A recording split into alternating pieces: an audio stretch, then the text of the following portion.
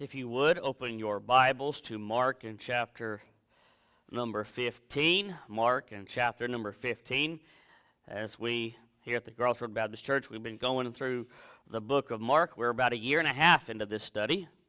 And so, once you find Mark chapter 15, I invite you to stand as we honor God with a reading of His Word. Mark chapter 15. We're going to begin in reading in verse number 16. Mark 15 and verse number 16. Here we have where Mark writes, "And the soldiers led him away into the hall called Praetorium, and they called together the whole band. And they clothed him with purple, and plaited a crown of thorns, and put it about his head, and began to salute him, 'Hail, King of the Jews!' And they smote him on the head with a reed, and did spit upon him, and bowing their knees, worshipped him. And when they had mocked him, they took off the purple from him, and put his own clothes on him, and led him out to crucify him. And they compel one Simon, a Cyrenian, who passed by, coming out of the country, the father of Alexander and of Rufus, to bear his cross. And they bring him into the place Golgotha, which is the being interpreted the place of the skull of a skull.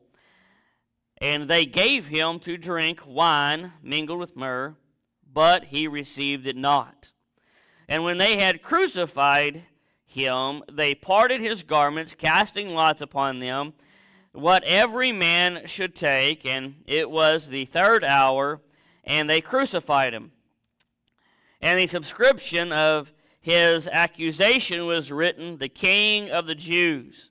And with him they crucified two thieves, one on his right hand and the other on his left. And the scripture was fulfilled, which saith, 'And he was numbered with the transgressions.' That's, of course, Psalm 22. And they that passed by railed on him, wagging their heads, and saying, 'Ah, thou that destroyest the temple, and buildest it in 3 days, save thyself, and come down from the cross.' Likewise also the chief priests, mocking, said among themselves with the scribes, 'He saved others, himself can he not save?' He cannot save. Let Christ the King of Israel descend now from the cross, that we may see and believe.' And they that were crucified with him reviled him. And when the 6th hour was come, there was darkness over the whole land until the 9th hour. And at the 9th hour, Jesus cried a loud voice, saying, 'Eli, Eli, lama sabachthani,' which is being interpreted, 'My God, why hast thou forsaken me?' And some of them that stood by, when they heard it, said, 'Behold, he calleth Elias.' And one ran and filled a sponge full of vinegar, and put it on a reed, and gave him to drink, saying, Let alone, let us see whether Elias will come to take him down.' And Jesus cried with a loud voice, and gave up the ghost. And the veil of the temple was rent in twain from the top to the bottom. And when the centurion which stood over against him saw that he so cried out, and gave up the ghost, he said, 'Truly, this was the Son of God.' There were also women looking afar off, among whom Mary Magdalene, and Mary the mother of James the less, and Joseph and Salome, who also, when he was in Galilee, followed him and ministered unto him, and many other women which came up with him unto Jerusalem. And now when the even was come, because it was the preparation, that is, the day before the Sabbath, Joseph of Arimathea, an honorable counselor, which also waited for the kingdom of God, came and went boldly unto Pilate, and craved the body of Jesus. And Pilate marveled if he were already dead, and calling unto him the centurion, he asked him whether he had been any while dead. And when he knew it of the centurion, he gave the body to Joseph, and he bought fine linen, and took him down, and wrapped him in the linen, and laid him in a sepulchre which was hewn out of the rock, and rolled a stone unto the door of the sepulchre. And Mary Magdalene and Mary, the mother of Joseph, beheld where he was laid. Let's pray. Father, as we are to the teaching and preaching part of the service, Father, I ask once again that you would empty me of myself. Father, that you would cleanse me of my sin, and that you would fill me with thine Holy Spirit, that I may preach, thus saith the word of the Lord. Father, as we have come to our study, the crucifixion of Jesus, Lord, I ask that you would help us this morning all to be focused in on your word, on the message. Father, that we would not allow Satan to buy for our time, or we would put down any cell phones or social media or anything else that might take away the focus, Lord, from your word this morning. Father, I ask that you would have your will and your way in the rest of the service this morning. And thank you, Father, for the opportunity to declare your word. Lord, I ask you to do all these things in Jesus' name. Amen. Thank you. You may be seated. May God bless the reading of his word. A couple of weeks ago, we discussed about Pilate and Jesus coming before Pilate, and talked about this was a day that Pilate really was not expecting. And everything we talked about, how Pilate, when he heard he was Galilee, and sent him to Herod, and Herod sent him back to Pilate, and everything that happened there. And if we look at Mark chapter 15, and we go back to verse 15, where it says, And Pilate, willing to content the people, released Barabbas unto them, and delivered Jesus when he had scourged him to be crucified. If you go into every gospel account, Matthew, Mark, Luke, and John, the gospels don't go into great detail about the scourging. We get the details about him placing the crown of thorns on his head. We get them about placing the robe and all the mocking and what the soldiers did there. But the Gospels don't go into great detail about the scourging.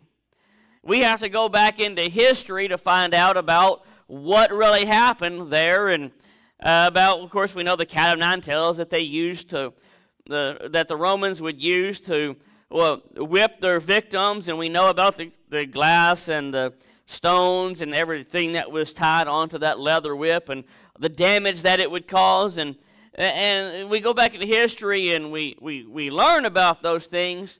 But the point of the Gospels is not to spend time on details about the scourging and every detail that went on in the scourging. The mission of the Gospels about the crucifixion of Jesus is not the details of the scourging, but the details of why he died in the first place.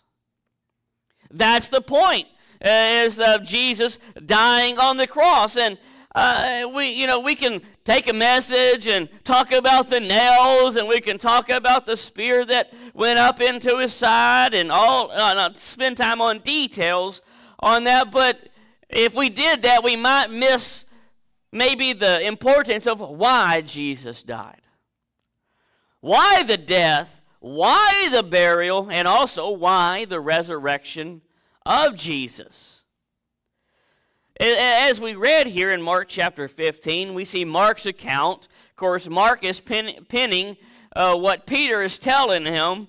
And as Mark here writes, we see the scene of after Pilate scourges him about the crucifixion. We see in verses 16 through 20, we have the rejection of Jesus. We've already seen that the chief priests rejected, and had a mockery of a trial and brought him to Pilate. But we see not only that they've done it, but we see the rejection of Rome and everyone else. And in verse 16, and it says that the soldiers led him away into the hall called Praetorium, and they called together, it says, the whole band. So what we see here in verse 16 is the whole band of soldiers. This is not just a handful of soldiers. These are hundreds of soldiers. The whole band of soldiers came together. And listen, we know that the Romans, they really hated the Jews, didn't they? If you go and you read about history of the Romans and the Jews and learn how much disdain that the Romans had for the Jews and whatnot, and now they have an opportunity to do something that to a Jew that is labeled the king of the Jews, to really get out some anger and to get out some hostility maybe that they had against the Jews. And so we see here they bring the whole band to Jesus and begin to mock him.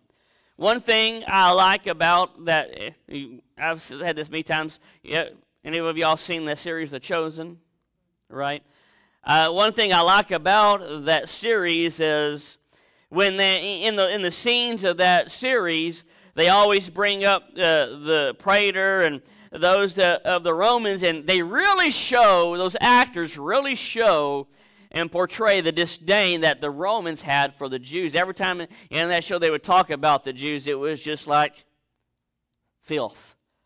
They just couldn't stand being there and talking about being there with the Jews. And so now we see these band of soldiers, these hundreds of soldiers, having Jesus right there with them that Pilate has labeled King of the Jews. They begin to let out some frustration. Now, he's already been scourged. He's already been whipped with the cat of nine tails, right? And we know of what all that details, and I'm not going to go through the grossly details of that, but they clothed him with purple. So with his body being the way it is after being scourged with the cat of nine tails, they placed this robe, this purple robe, which we know that purple is associated with royalty. They throw it on him, and they get a crown of thorns, and they place it on his head, and they get a reed, which is basically essentially like a broom handle.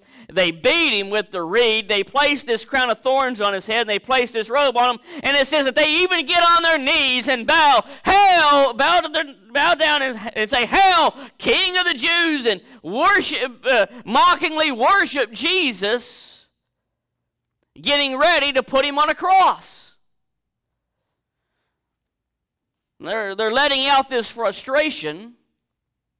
And then before they take him and put that beam on his back to carry the cross, they take that robe and they just rip it right off of his body.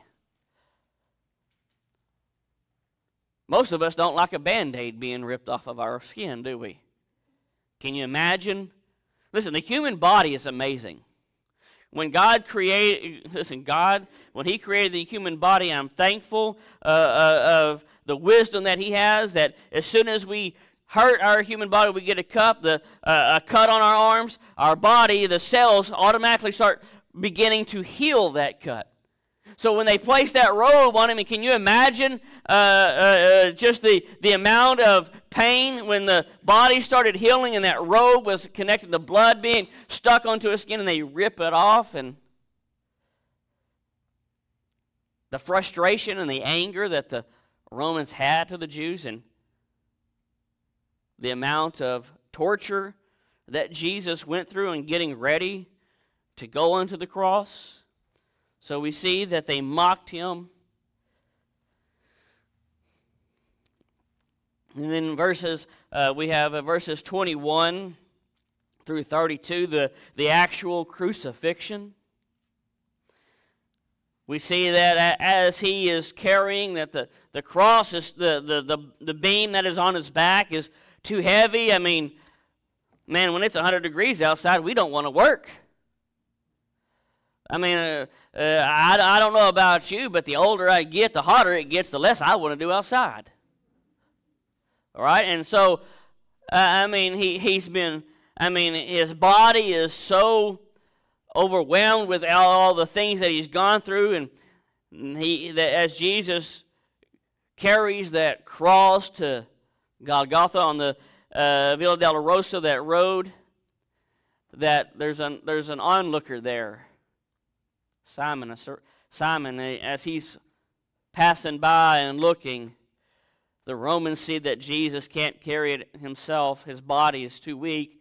They pull this man and tell him, grab it and help him get up there. So this Simon, this guy that just sitting there watching what's going on, is there because of the Passover, helps Jesus carry the cross. They bring him in verse 22, the place of Golgotha. Verse 23, and they gave him to drink wine mingled with myrrh. So that when he gets there, they set him in. They put the cross in the hole, and they nailed him to the cross, and he's up there. So on the third hour, this is 9 o'clock in the morning, he's on the cross. And it says while he's on the cross, they get some, it says they, we have no idea who the they are. Could have been some of the women that was following him, Mary Magdalene, maybe his mother. It could have maybe even been some of the others that had followed him. And maybe could have been some doctors there, and they got him some wine that is mixed with myrrh, which is basically to help, a narcotic of some sort to help ease the pain, that maybe you and I would take that today to help ease the pain, or so we don't feel the pain. But that's what this wine mixed with myrrh was. And it says that Jesus received it not. He rejected it. Why would Jesus, in so much pain, because they would this is something that was common that they would give to those who were being crucified on a cross to help with the pain. Why would Jesus refuse this aid to help with the pain? Because we remember that Jesus says he was going to take the whole cup. Remember that? He asked the Father in the garden, will you take this cup away from me? But we discussed how Jesus wasn't going to, he said, not my will, but thine be done. So he was willing to take the whole cup. And so what Jesus refusing that narcotic, that pain reliever, so to speak, he was saying, I am going to take the full wrath of God, and nothing is going to interfere.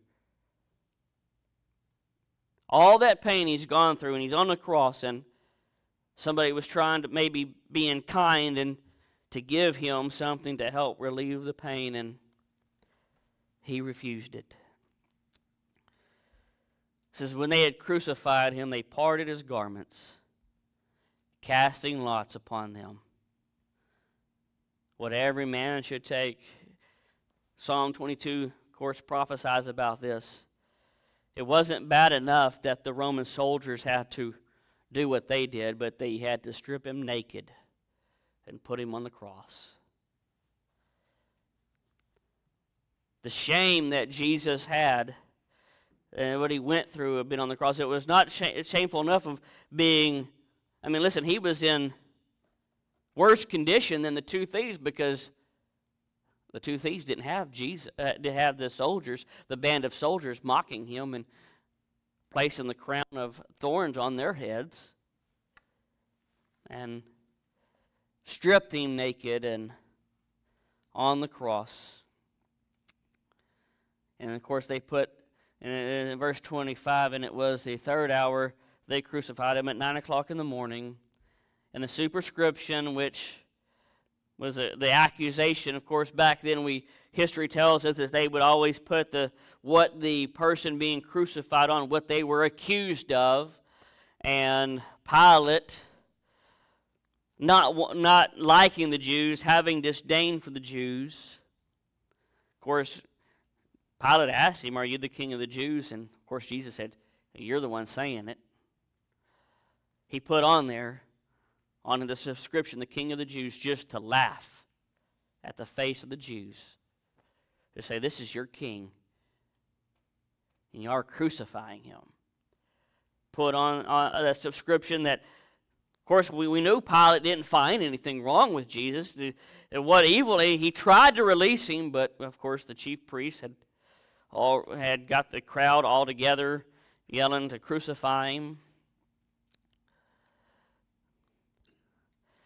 Not only were they had this inscription, but the two thieves on his right hand, on the left hand, it says that they even were railing on him. And it's in verse 29, "And they that passed by were railing on him, wagging their heads." So listen, this is just something coming out in the open. You and I, in our mind, when we're thinking of Jesus being crucified on the cross, we're thinking, this might be somewhere where not a whole lot of people in Jerusalem or in Israel would know about it. No, this was out in the open, and people were passing by. I remember one scene in that TV show, The Chosen, when they had a scene where Jesus walked by some people being crucified, and it looked on there. Listen, those that were crucified in that day, people would walk by. This was just a public road. And it says that as he hung there naked and bleeding and everything on the cross, people would pass by railing on him and says, "Oh, look at this guy. He was preaching that he would take down the temple and on the third day and build it again. 3 days, within 3 days it'd be built again. Save yourself." And you have the chief priest railing on him also as they're sitting there watching him and railing on him, and then it says, "And they said unto him that, listen, if you be the Christ, if you are the Son of God, bring yourself down that we may see it.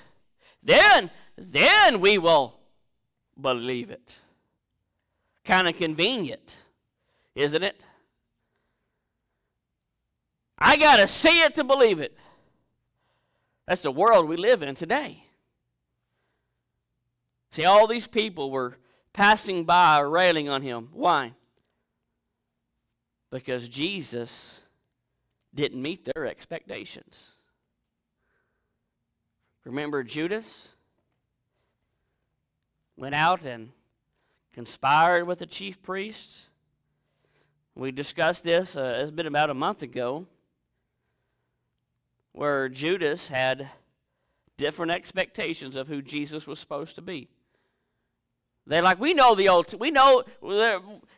it the Old Testament, but the chief priests were like, "We know the law. You're supposed, our Messiah is supposed to be he's supposed to be a king. He's supposed to be one that gets us out of the Roman rule and put us back on top of the political spectrum. That's who our Messiah is supposed to be." But Jesus, he didn't meet the profile that who they thought that Jesus was supposed to be. Well, we know that when Jesus does come back and he does and institutes his millennial reign, he will be the king. He will be the hierarchy on the political spectrum. He will rule the world. But what they missed is everything that Isaiah said he was going to be and that King David said he was going to be in the Psalms, and totally forgot about how he was going to come to this earth and die a horrible death. They forgot about all that, and they rejected the Messiah. As many today reject Jesus because he's not who they thought he would be. And so they pass by railing on him. Listen, you and I have seen enough old westerns back in the day, when there was a big old crowd, when somebody was getting ready to be hung, or like that movie Braveheart, you had all these people watching William Wallace to be beheaded. We've all seen movies. Listen, this was entertainment to them. Today we would be like, well, what are you thinking? That's someone being tortured and killed on the cross. That's not entertainment. But this is what they were doing. They were entertained by the death of Jesus.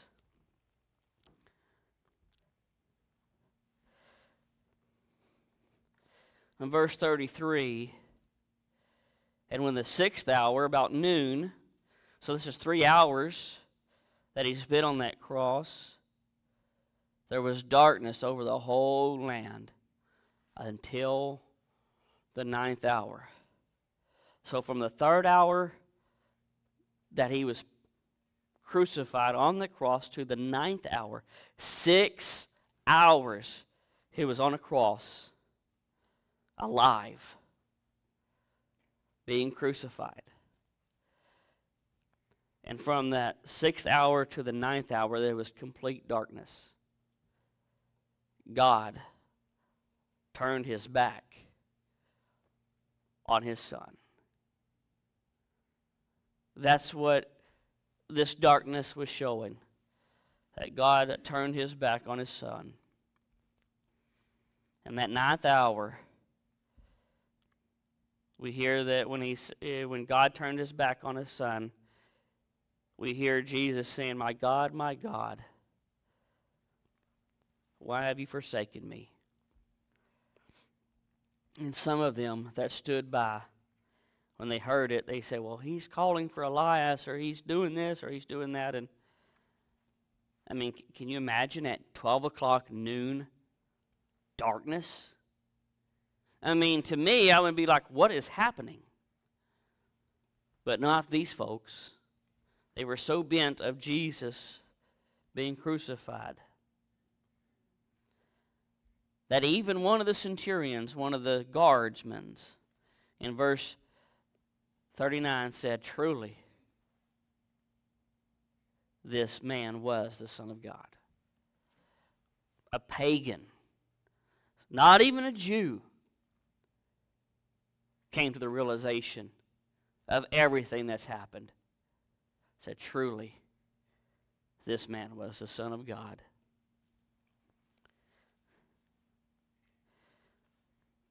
And then as the women there, they tried to give him some vinegar. It says he received the vinegar because it wasn't the wine, but they gave him some vinegar.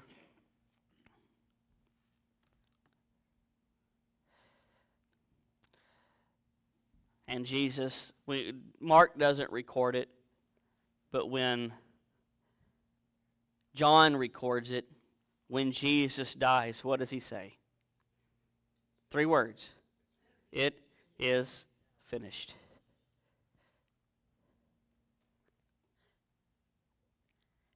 For every single believer, those words have one meaning: victory. We have victory over, not only over our sin, but we have victory over the punishment of our sin.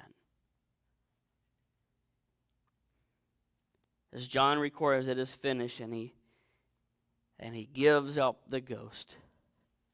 He dies.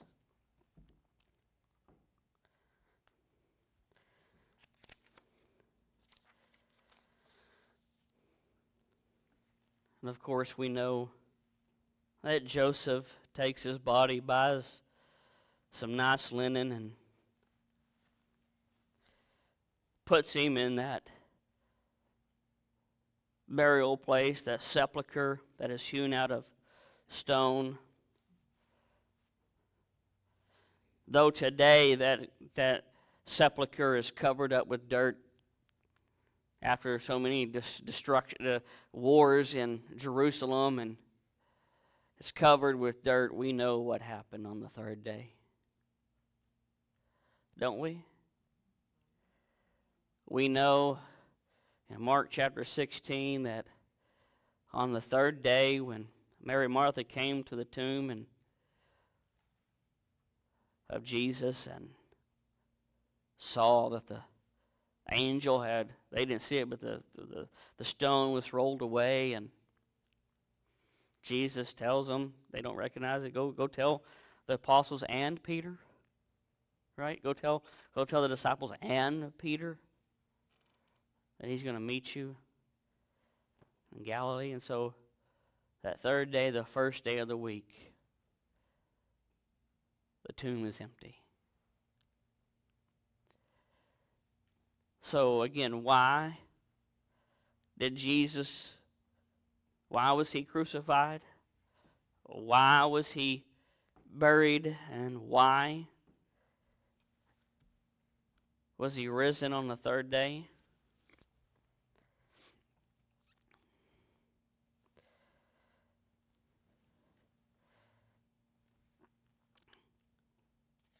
What the cross shows,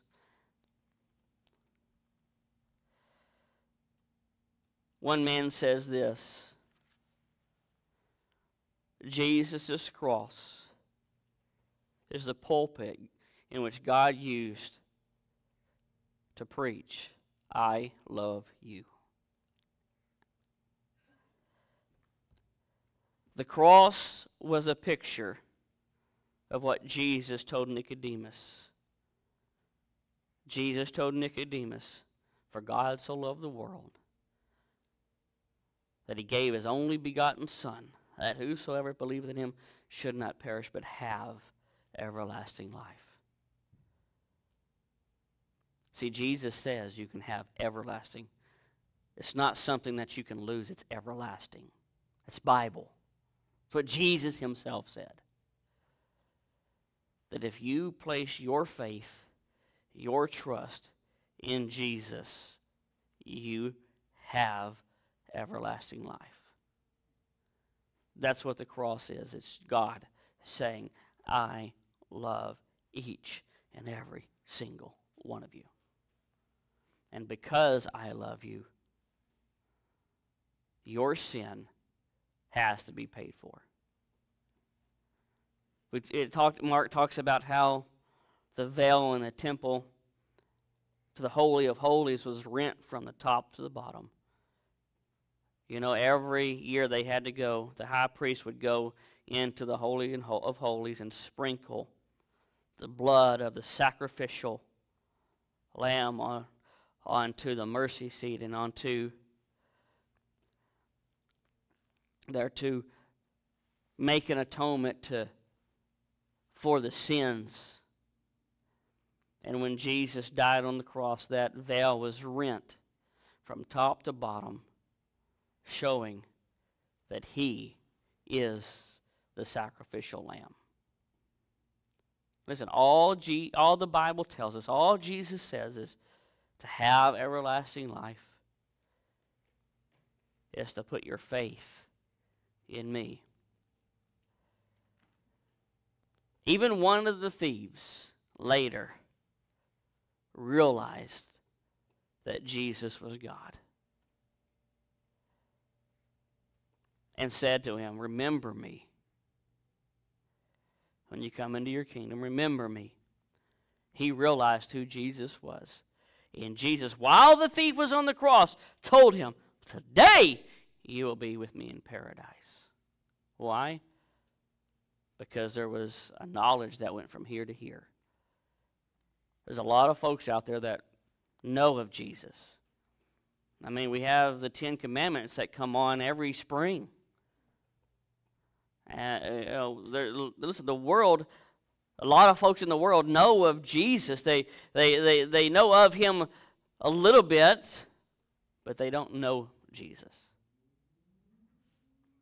And Jesus says, "I love you so much that if you put your faith in me, that he loves you so much that whosoever believeth in him," that's faith, "should not perish but have everlasting life." But the problem between you and I having everlasting life is this little 3-letter word that the Bible calls sin.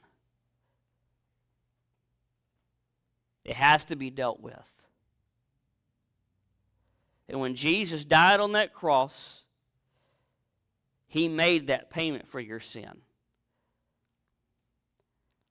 He wrote that check with his own blood. And in the memo, he put "paid in full." And all God asks for us is to trust Him, to put our faith in Him. In order for your sin to be paid for, you have to put your trust in Him. All the thief on the cross had to do was put his faith in Him. I've watched that video of Alistair Begg. There's a video that you can watch where he kind of talks about the thief.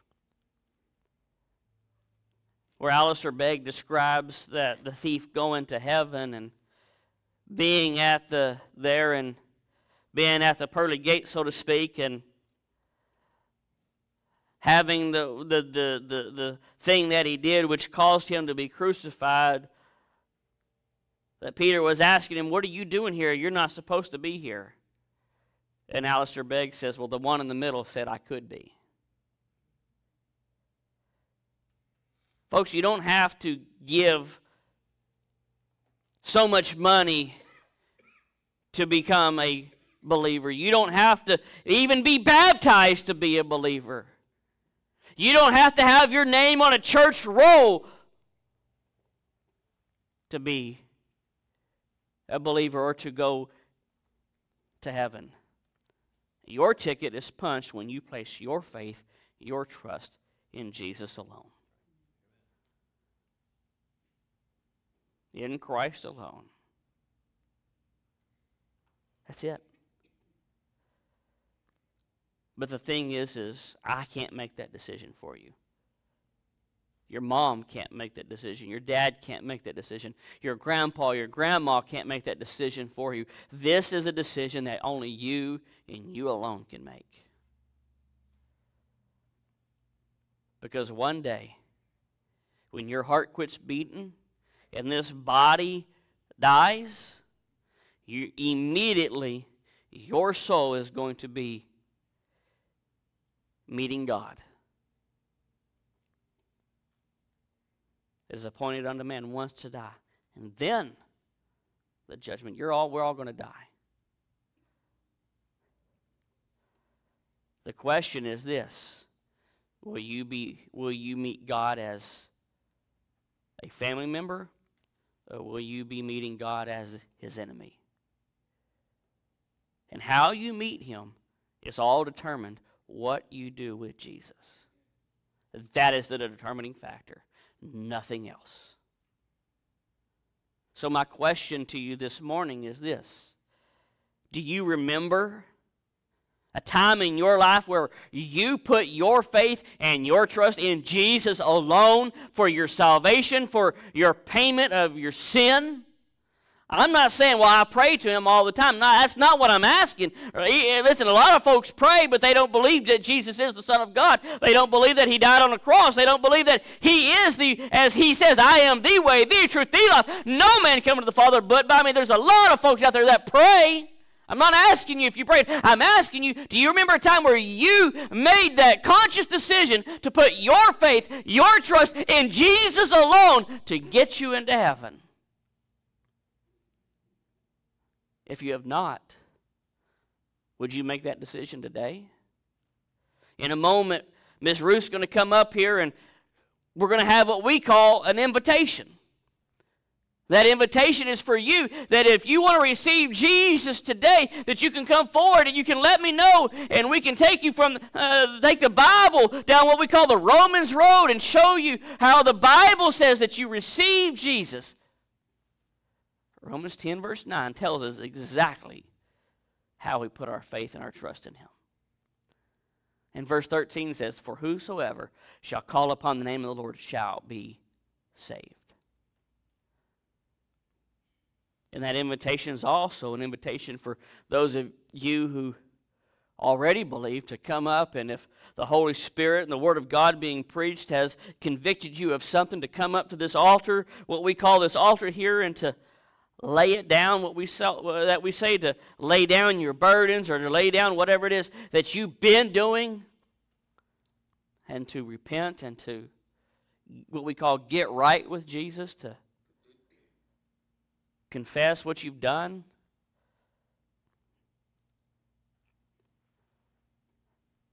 to renew that walk with Him. But my focus this morning is on those of you that are visitors and those of you who have been coming to the Groth Road Baptist Church. If you were to die today, are you 100% sure that heaven's your home? If you were to die today and God were to ask you, why should I let you into my heaven, what would you say? If you're not sure, then I invite you, after I pray and the music begins to play, would you come this morning and receive the gift of salvation that Jesus paid for on that cross? Father,